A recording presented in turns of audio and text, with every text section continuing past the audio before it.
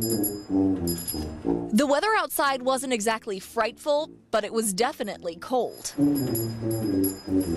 It's been pretty amazing today to see people come down 9 o'clock this morning in 19-degree weather, donating money, donating toys. This gentleman first stopped by to drop off $50 in cash. Then he came back and wrote out a check for $1,450.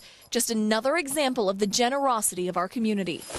Like the lady earlier, unloaded a whole van full. It was pretty amazing to see her and to hear that she's been working all year and building up toys to come down here and donate them for the kids. All these toys came from Mary Lee Donley's van. Some of these we accumulated on sale over the summer, and then we hit it a little harder this past week. Not everyone can fill up their car with toys to donate, but they still make an effort.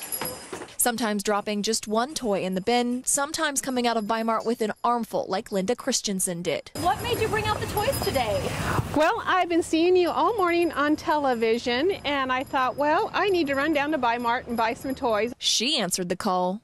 Will you? If you haven't got the chance to come down here and donate toys, we'll be here till 7.